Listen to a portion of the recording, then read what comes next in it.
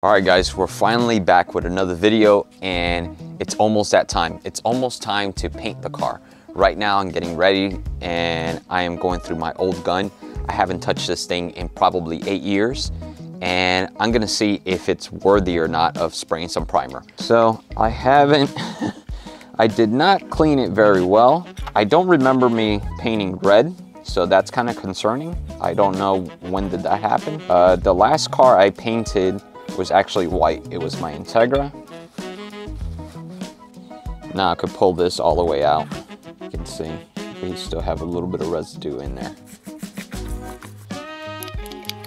So we're changing it to the 1.5 tip. This is the biggest nozzle I have, so we could spray the primer and more of the material will come out. I would probably prefer a 1.7, but a 1.5 will have to do for now. So yeah, this gun sprayed very well when it was brand new. Now I have no idea what's gonna happen, so we're just gonna test it out, and I might end up going out and purchasing another one. It seems to be coming out pretty good.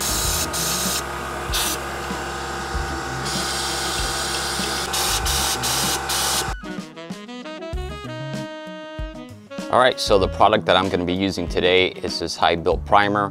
It's from Custom Shop. So basically this primer lets you fill all the scratches and all the imperfections, and let me show you what I'm talking about. As you apply Bondo, fiberglass, everything, and you start to scuff everything up, it's almost impossible to get rid of all those little scratches and imperfections that this bumper has, and there's a ton of them.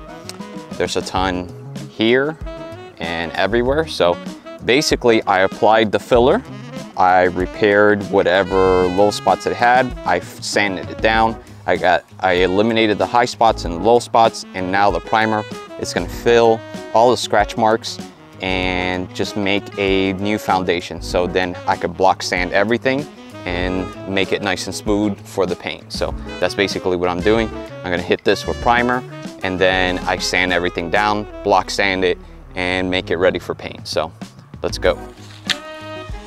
So basically right now what I'm doing is I'm creating a easier way into and how to pour this paint out of here, this primer, because it will be filled to the top, and I am still gonna make a mess, but this makes it a little bit easier to pour.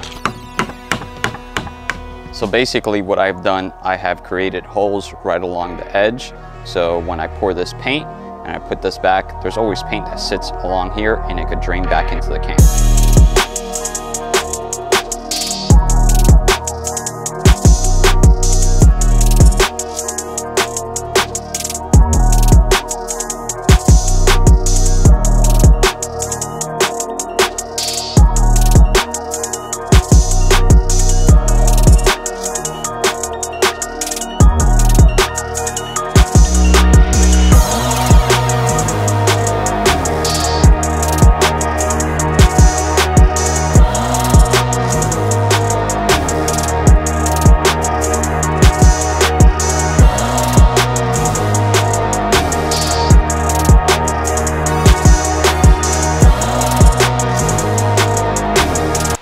Okay, so it's the next day and I have the car here. I have removed the fenders. There's no fenders on either side. Gone. Okay. Up here, I'm gonna spray it with high built primer, but underneath here, I'm just gonna scuff this up with 400 grit and call it a day and just paint it black. I'm not gonna go too crazy under here because it does not need to be straight. It's underneath the hood, of course. So these pillars, oh man, these pillars. I have spent a lot of time repairing these things. They're plastic, and since they're plastic, they break and they crack. So you can see there's a large crack here. So of course the side skirts are out. So that also gives me the ability to spray underneath the door. As you can see, underneath the door, it has blue. It has to get painted. So yeah, right now it looks chaotic and it looks like a mess. But this is part of the process. This is what all my projects look like right before I paint everything and I put everything together.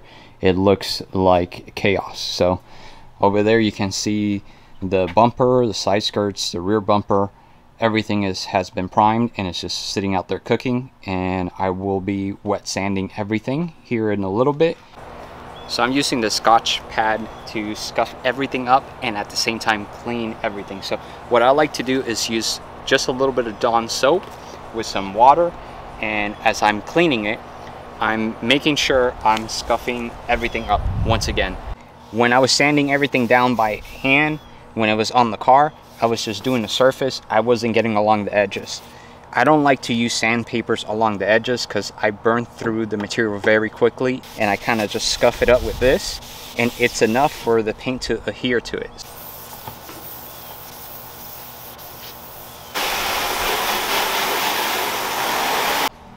So you can see the trunk already has been sanded and cleaned, and everything has been scuffed up. So basically the hood is going to start to look the same. Once it dries up, it should look something like this, where it looks dull, it doesn't look shiny. So anywhere I see anything shiny, I am going to hit it again and scuff it up, because like I said, I want the paint to adhere. But I like to do every panel twice. So basically everything gets cleaned twice, and I rinse it off, and then I come back and I wipe it down with some grease remover, and then it's ready for primer. So I'm almost done.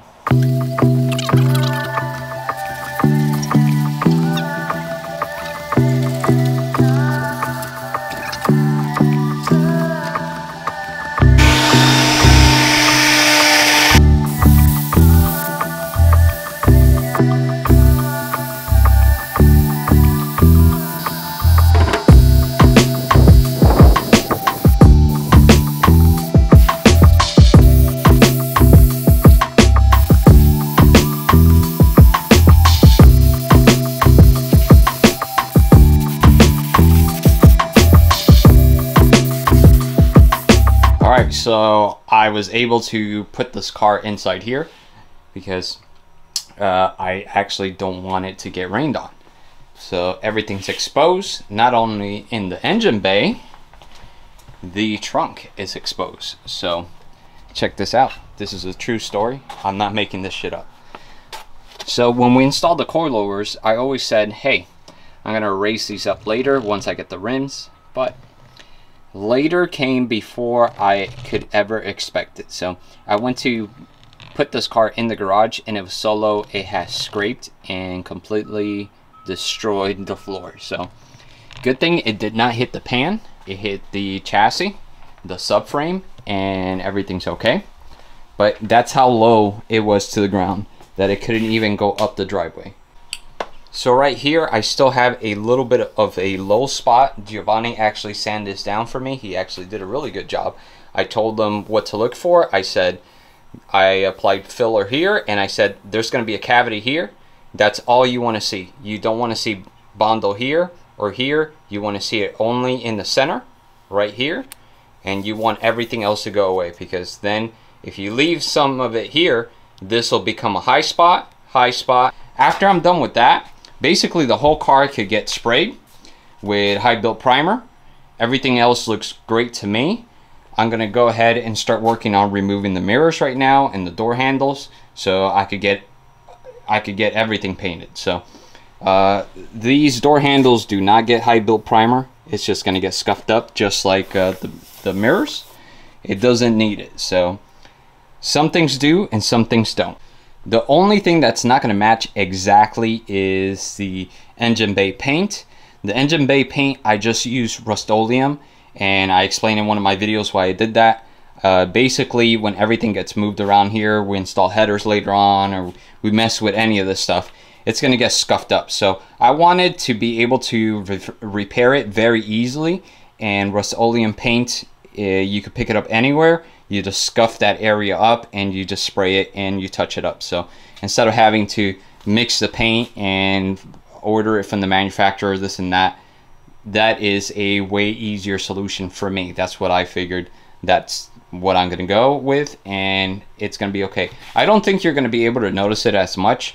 I do know that the shine on the automotive paint is gonna be a lot glossier, and of course, since it's base coat clear, it should have more of a wet look to it, but I think this is going to be just fine. It's going to work just fine. So yeah, basically everything in here gets painted. You can see it's blue. I don't want it blue, it needs to be black. So look how dirty it is. So all this has to get hit with degreaser, cleaned very well. I want to make sure I don't get any of this wet while I'm doing that. So I'm gonna just take my time here with a brush and just wash everything, wash the whole thing. And this rubber seal gets removed and I paint under here. All right, so it is time to set the primer down, and here we go. I'm here in the garage, and I originally was gonna just spray the primer outside, but guess what? In the middle of all this, there is a storm heading towards us, towards Florida, okay? We're probably not gonna get hit that bad here in Lee County, so we should be okay, but I'm gonna go ahead and spray the primer in here, and I think I'm gonna be just fine. I have everything maxed up and ready to go. I have my big fan out here. I'm gonna remove that cover and turn it on, and it's almost time for the storm to get here. So you can see the clouds, but we're not gonna let that stop us. We're just gonna keep going, and we're gonna finish this project. All right guys, so here we are. I have been block sanding for a while now, and everything is looking pretty straight. There is some areas that I am gonna have to retouch up. Like I discovered there's a low spot right here. This part right here, even with the high built primer, it did not take care of it. So I didn't see that before. I should have block sanded it and put 2 layers of paint so I could have noticed it, but it didn't catch my attention. It didn't catch my attention, so I'm gonna have to address it now. And you can see there's a low spot right there, so that has to be addressed and we can move on. It looks like the pillars I was able to save and completely repair once I sprayed the high built primer and I block sanded everything down. It looks, you can't even see it, can't even notice that this was repaired, so that's a win. So still a lot to go, but we're moving in the right direction. So here we are in this side, and in this side you can see I sanded it all the way down to the filler, and I continued to block sand it until everything was flat, until I started to see everything blend in and it was nice and smooth. That's where we're at. I'll probably hit this with another coat of primer and like 2 different colors, and then block it again and see where we're at, see if everything just sands off. If it doesn't, then I'll address it, but it feels very smooth. Everything has been worked out on that. So onto the door. The door still, I haven't even started to sand. So I've been choosing a panel at a time, and I'm finding wherever the low spots are, and then I'm gonna go back and address them, and then I'm gonna move on to this door. This door was relatively straight. Everything else, like this panel right here, and then the door on the other side, they had dings and stuff. Oh, look, I found another low spot right here. Look, this is very noticeable.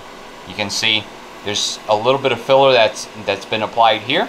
I did that, but right here there is a low spot, and you can see I'm breaking through, I'm burning through already with the sanding. So I don't think I'm gonna be able to make it block sanding it all the way down. I think I'm gonna hit the metal, so I'm gonna have to address this with a glaze putty, just a very smooth fill, and then come back and block sand it and see where we're at. It is currently 9 o'clock at night, and I think I'm gonna call it a day. I've been at this for a while. I had Giovanni in here earlier. He was helping me block sand, and since he's new, he doesn't know what to look for. It was kind of a slow process. He's just getting the feel for what to look for and what to do. You have to, you know, you're training someone that's never done it before, and you're trying to make this car look as good as possible. So it kind of doesn't let you do a lot of progress. So you kind of it slows you down a little bit. But I'm happy to teach him and show him how to do this. So yeah, we'll start again tomorrow morning, and we'll see where we're at. Alright, so I finally moved the car outside. It has stopped raining enough for me to pull it outside. But check this out. Since I had to wet sand the car in here and block everything in here, look at the mess. there's a massive mess here. You can see this is all primer. A lot of the material just gets sanded down. All right, let's see what we have here. Giovanni sanding the side skirts. Giovanni, what are you doing, bro? Tell us. Look into the camera, bro. Giovanni doesn't know what he's doing. So everyone's out here today. They're gonna help out Chris. What up, guys?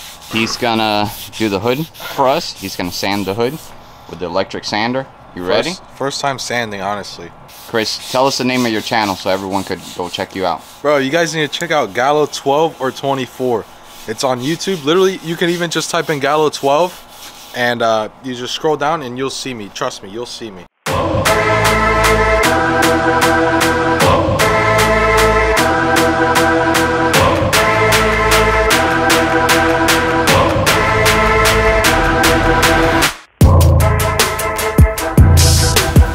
Alright, so we have been sanding for a couple of hours. I've been working on the car, and the boys have been working on the hood, the fender, and the side skirts. Let's go check out what they have done so far. What the frick you doing, bro?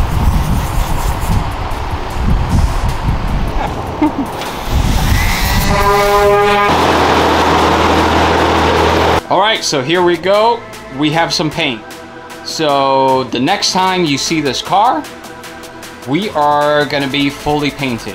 Right now I just have this side painted. I'm gonna do the other side, then I'm gonna do the roof, and I'm gonna do every panel. I'm doing this because it's been raining so much here. I was gonna paint this outside in the paint booth, but it's gonna ruin everything. So we decided, I have to give credit to Giovanni. He came up with this idea. I think it's gonna work just fine. We're just gonna spray one panel at a time, one section at a time. I did this side, I'm gonna do the other side tomorrow, then I'm gonna do the roof, then I'm gonna do the trunk and the hood, and so on and so forth until the car is painted. Because if I don't, every day it's raining and this thing is never gonna get done, and we're never gonna put the turbo on the Miata, so it has to get done. I am not gonna show you too much. I'm gonna leave this like this. You're just gonna have to tune in next time to see how it turned out.